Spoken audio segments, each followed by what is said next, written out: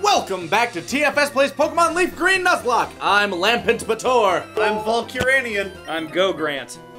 And we're going to continue grinding. Woo! So we talked about milk and MST3K. I'm just gonna put a big carton of milk and chewing tobacco and Rod Serling on the thumbnail. Yeah, just the mini topics we cover here. Everyone's just gonna be like, what the fuck happened this episode? Yeah.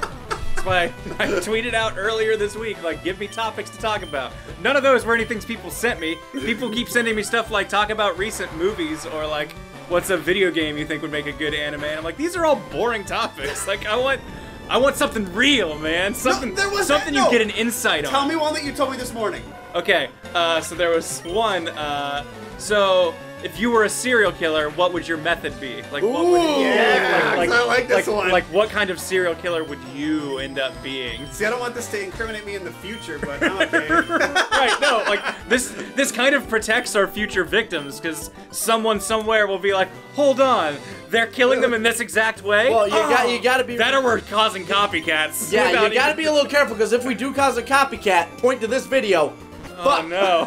And if they somehow find a way to get our DNA. Oh, jeez. All right. So they already got you. I'm gonna stop handing my DNA Yeah, no, out. they got me. I gotta stop handing my DNA out at the bus stop.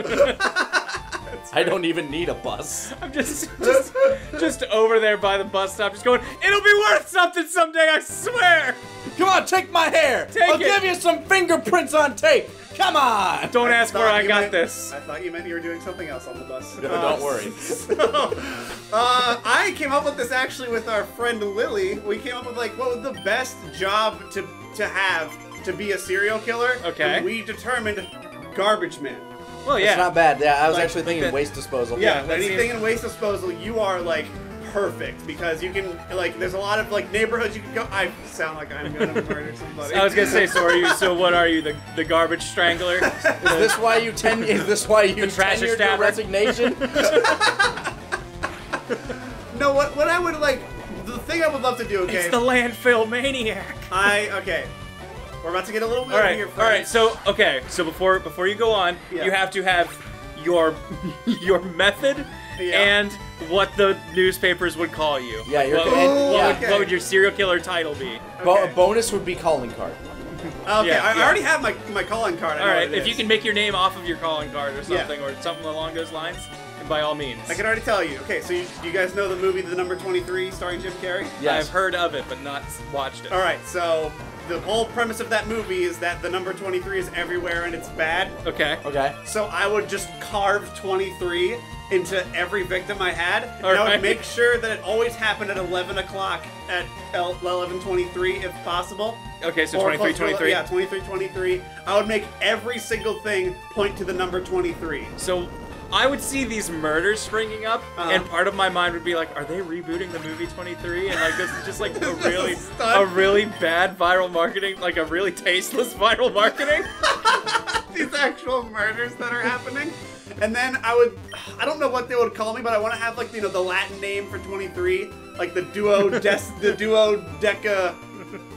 I'm fairly positive that's not what it is. But Probably not. Duodeca. No, duodeca's 20. I think the little girl up there is the only one who's jumping. I don't know what it is. There she is. But yeah, but regardless, in that movie, he works as a what is it? Pet animal control. Animal control. He works as animal control. I would just work as a garbage man, patrolling neighborhoods, and then seeing whichever one I could become friendly with. I'm a real personable guy. Hey, it's me, your buddy. It's your boy. It's your favorite Tom. Tom the garbage man. Tom the garbage man. Everybody loves him. He drives truck number 23 around all the time, just whenever he's not supposed to. And weird, everyone who's died was someone on his route. Alright, I would go in order. I would kill people in the way that Jason Voorhees killed people, or his mother, in the Friday the 13th series. I'd skip 5 because nobody liked 5. No, we didn't. And I would only kill one person every Friday the 13th. And eventually people would start calling it the Friday the 13th Killer, and then people would start correcting it to Jason Voorhees. I like that too. Okay. Can we include weapon of choice? Sure. Yeah, because I didn't specify weapon. I said I would carve 23 in there, but I'm doing it with. I'm gonna be doing it. Shotels shaped in 2s and 3s. No, I'm gonna be doing it with a spoon. Ooh, all right. Ooh, like that one video. Like that one short. Yeah, killing with a spoon, like super slowly, just repeated taps with a spoon. I would stalk the streets and have I would pick up manhole covers and just slowly press people to death with them, and I would be called the pressure plate. You already got a supervillain name. Damn it. I don't know how I'd pick my victims. I haven't quite considered how that would work yet, but I'm sure I would find a method. I'd be like, that man needs a good press, and just go to town. If I had an alternate, this is my favorite death in a movie type thing. Basically, you have a room full of open manholes. All right. And you have a manhole cover placed around a man's neck. Ooh. A little hole in the middle of there. Oh, okay. And you chase him around in a car with a chainsaw or something, and he has to run. And if he falls, his neck's broken. And if it's not broken, you're gonna get him run over or cut in half. Oh my god. Yeah. What's that from? Hobo with a shotgun. Oh, I never saw that. I wanted to. I was gonna say this seems like a Saw-esque trap. No, that is too. That is. I mean, Saw is elaborate, but they don't involve two people playing a game like that. Yeah, you're right. That dude didn't have a key lodged behind his eye or something. Yeah, come on. You gotta have something. But Hobo with a shotgun was stupid, campy fun. I love stuff like that. But yeah, the serial killer thing, that was... There was another one, wasn't there? Yeah, there was, but I want to find who said the serial killer thing so I can just give credit. Give proper credit. Where credit is due. If you have more details about your serial killings, feel free to stretch for a second. I mean, ooh, maybe I can make it a game. I'd fill that room with there'd be 10 holes on the ground, and there'd be 11 people. And there could be only one survivor, so people had to shove each other to get them into the holes. Yeah, okay. Because it would start off democratically. They'd be like, "No, I'm not going to do that." And as the time wore on, it's like, you're not getting out of here until 11 of you are in those holes. Real quick, let me say I love movies like that are just one scene and there's clearly going to be probably just one survivor. I love those kind of movies. Your one location, the whole movie. Yeah, there's actually a movie, I forget what it's called, The Game or something like that, where these guys are standing on this weird roulette wheel. Oh, do you mean Circle? Yes. Yeah, Circle was cool. Yeah, I disagree. But no, I thought it was kind of boring and mundane. I thought it was interesting. I thought ultimately the ending was really whatever. I mean, I'm glad. Yeah, the ending was oh, it was aliens the whole time, and they did but this you know what? for... Yeah, they never specified. I'm okay with not getting an answer. It's just that after all that, and it's just I guess the ending was kind of cool, where that guy was just kind of I don't know. But still, nothing paid off in that movie. But I there was a bit of a payoff with the way the person wins the game, I guess. I saw that coming. I saw it coming. So I saw it far coming away. too, but I could see how I could see how some people wouldn't see it coming. Yeah. Is the thing. The problem is I've seen so many movies that, read enough books, and seen enough television shows that I can see a lot of twists coming yeah, you from can pick up on where plots are going. Way further away than a lot of other people. I think I made comment about this before, when we saw Civil War. Yes, you did, and I actually have something to say about that. But real quick, did you find the person? Yes, I did. We have Lucy Goacher, or @GoachWriter. Goach is Goach. Pitched in that one. Thanks, Lucy. Thank you so much. Now just refer to this video for never. But as for the so I as an English major, I studied a lot of the elements of how works of fiction are composed, the basic every type you can think of telling a story. I know the ins and outs of how they all pretty much work. But whenever I watch a movie, I can turn that off. I just immediately turn my brain off and I go, all right, let's just get go. sucked in. I respect that. I kind of wish I could do that sometimes, because I'd love for things to surprise me, but I'm like, my brain, no matter what I'm doing, is always very good at noticing, oh, that's gonna be important. Yeah. And if I'm watching a movie with the knowledge that it is poor, that will come out. If I'm watching a movie with the hope that it's great, I am 100% enthralled. Like, take me away. Like that reveal at the end. Barely a reveal at the end of Civil War. I was like, no. And I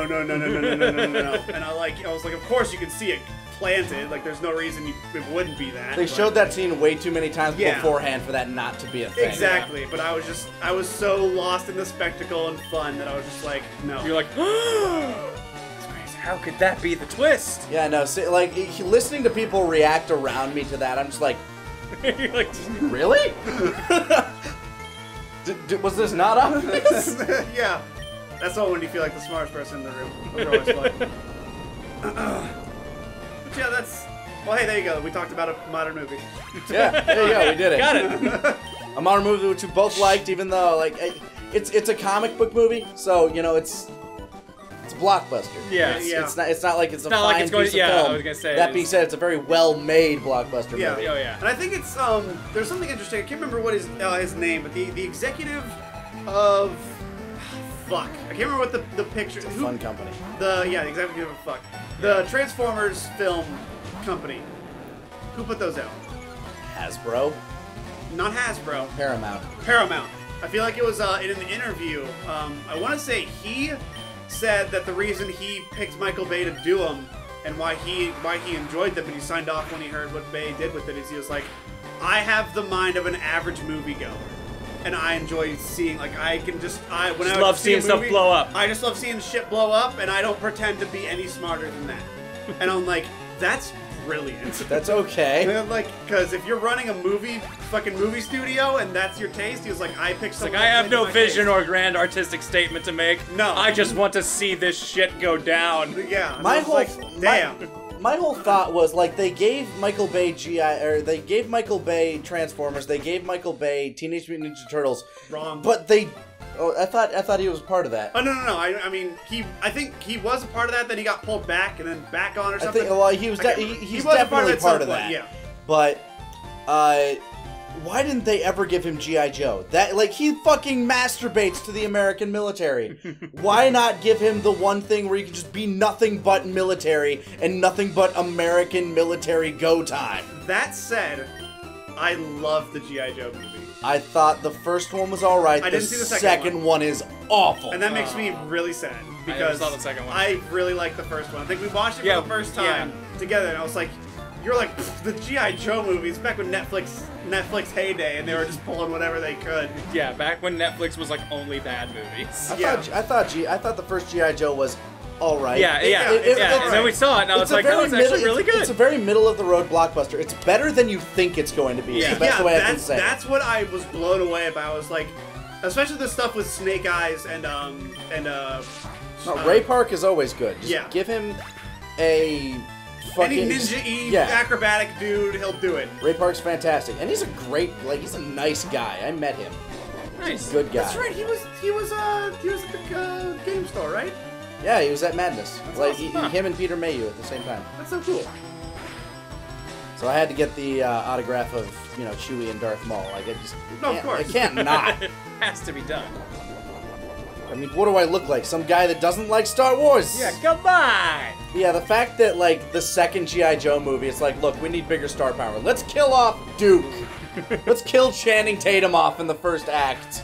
Really? Well, I don't think he died, but he's, definitely he's gone. out, that is dumb. No, we need The Rock. I mean, I was excited. I was like, oh, The Rock and G.I. Cool. Joe? The Rock's here, but why'd you have great. to get rid of Channing Tatum? Channing Tatum's He fun. was good. He was fun. I thought he was okay in G.I. Joe. I mean, he was just getting his acting chops. Yeah. And he's charming. Speaking of things you like. All right, so this is a topic that I always find interesting. My parents have a shitload of tattoos. Okay. Is there anything that you would want to get a tattoo of? If so, what and where? I'm way too fucking hairy. If I got a tattoo, it might be Always hesitate. It would probably be the company logo, and I'd probably get it on my calf. That's the easiest place to do it, honestly. Yeah, I can't think of anything else that's like important enough to me that I need it on my body at all times. You know? Because my dad has like this leg sleeve of just Star Wars stuff, and it's crazy. See, I could do something like that, but it's just like I don't want to put that kind of money into it.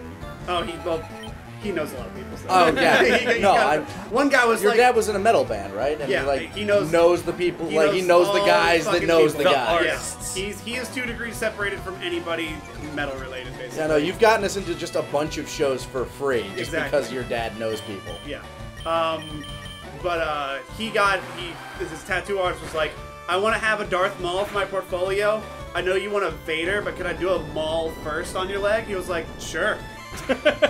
So he just got it for free. He has a sick-ass Darth Maul tattoo. It's awesome. It's just like, it's him like turning with the cloak, and like it's like half covering his face, and the other half of it has like Vader turning like at the other side. It looks really cool. Yeah, the only other thing I like worry about doing tattoos is because I see these horror stories online with these absolutely god-awful tattoos that people are stuck with. It's just like, I wouldn't know the first thing about who to trust. That is true, because I don't know if he watches this, my cousin has some god-awful tattoos. I think he knows it and just doesn't want to say it. Just can't. Maybe he doesn't know it, but now you do. But you know what? Maybe getting the Decepticon logo asymmetrical on your nipple was a bad idea. That sounds... Is the Autobot on the other one? No. What's on the other one? Nothing? Like a weird angel-looking thing. Your family loves ink. He was on the adopted side of the family. Oh, okay. Say that. Like, tattoos can look good on some people. They can look really good on some people. I'm the kind of guy where I feel like I could look good with tattoos, but I've always been so clean, you know what I mean? I feel like it would change my image at this point. I think I just have an issue with commitment. Like, I freak out going in for a haircut because I'm like, I'm gonna have to live with this. Like, whatever happens, like, I'm stuck with this. A tattoo is like so beyond anything I feel like I am capable of doing, like, to myself as like an appearance thing. Okay, but to answer the question, if and where? If and where? I feel like shoulder tats are fine. Shoulders okay. What would it be? Yeah, that's what I'm having trouble like figuring out. Like, would it be something Pokemon related? Like that's what I'm thinking. Could you get like a kick-ass Pokemon sleeve with the original 150 going down? Maybe I just get like a big old Fearow on my bicep, like just hanging out, like just being there and flapping. Here's another style of tattoo that I really, really like. I saw this online once, and it's a guy that has the blue wristband around his arm, and then like further down the arm, it's just Goku. Yeah. Throwing a punch. Yeah, And it looks great. Yeah. So if I had to do one, maybe like just get my entire hand red and just Saitama's glove. There you go. That'd be awesome. I don't know. That'd be so cool and painful as hell, by the way. Yeah, getting the cuticles and all that, not fun. Yeah, not fun. I'd probably just wear a red glove forever instead. I'd probably be like dumb as hell and get like your ad here or something, like just something stupid. Who wants to buy ad space on my body? Yeah. I am the living billboard. Oh no, our greatest villain. I've thought about this for a while because I've always wondered like what I would do if I did get one. Gohan walking forward, shooting the Kamehameha, has always been such a big... With the one arm? With the one arm has always been such a big, like, moment in my life that, like, I always refer to that. I don't know, it's just like a struggling through adversity and, like, keep going. Yeah, it was like What if you got that, only it was on the arm sleeve, and it's just like his other arm dangling to his side, and then you just do the pose. Oh, that'd be cool. And that's how you, that's how you feel powerful. What if you've got a full body tattoo that is his outfit and, like, tattoo, like, and your... shave your head. What if I just got a tattoo of me, but taller, on my entire body?